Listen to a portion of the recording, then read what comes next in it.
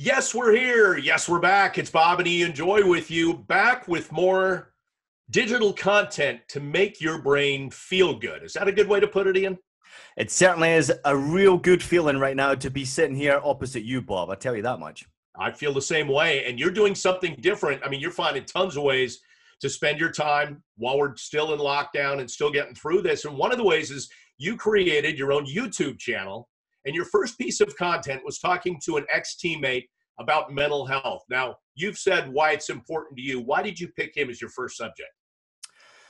Great question. Well, I think it's an important time right now to focus on mental health because a lot of people, especially around our region in New York, that are going through a difficult time, and mental health comes into it in one way or another. So I wanted to put some content out there that would maybe give people an opportunity to listen, to share their voice, but also maybe some advice. So I tried to think of the best and most interesting person that I could talk to first and foremost about mental health. And it was a former teammate of mine, obviously a soccer player in England. This guy played 17 years as a professional soccer player for 21 different teams. He scored like 121 goals. But when he finished his 17-year professional career, he was bankrupt and went to rehab. I mean, he had all sorts of addictions. He was struggling with his life and he went through a real depressive state. So it was important for me to actually focus on somebody that people could maybe be interested in, but also at the same time had a story that would blow people's minds. And he's turned his life around completely after rehab, and now he's helping other people. So for me, it was important because we're going through a difficult time right now to give people content that maybe gives them an opportunity to share their own voice, but also recognize that it's important for them to have a smile on their face and realize they're not alone during times like this. You know, I probably keep it too simple when I think this way, but sometimes it's really just about finding a way to turn a negative into a positive. I'm not really the kind of guy that will sit down and meditate for 30 minutes, but when I'm feeling down about something or something's bugging me, it's just, what am I grateful for? It can be as easy as a couple minutes. Is that fair to say sometimes?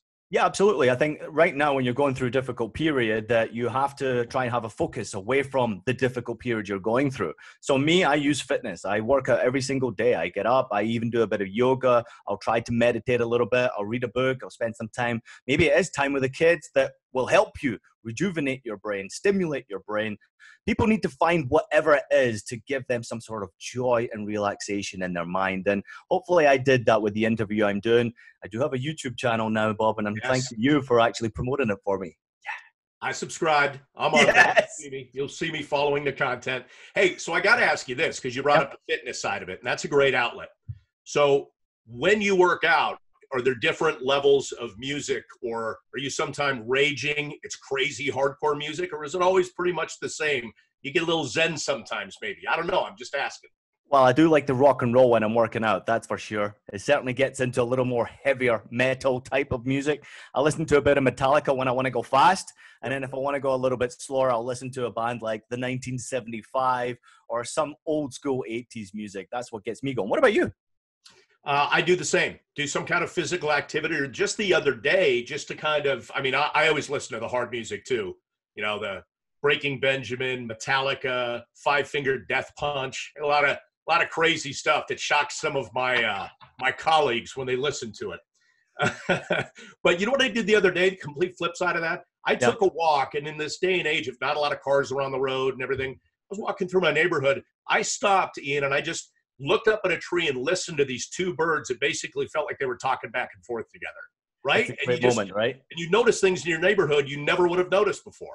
I think that's the period of time we're in right now, Bob, where everybody's taken a step back from the 100-mile-an-hour life that we were living and are now starting to find a new appreciation for life. This is a difficult time that people are going through, and that's one of the reasons why we keep coming up with these cool challenges. And speaking of challenges, Bob. Yes.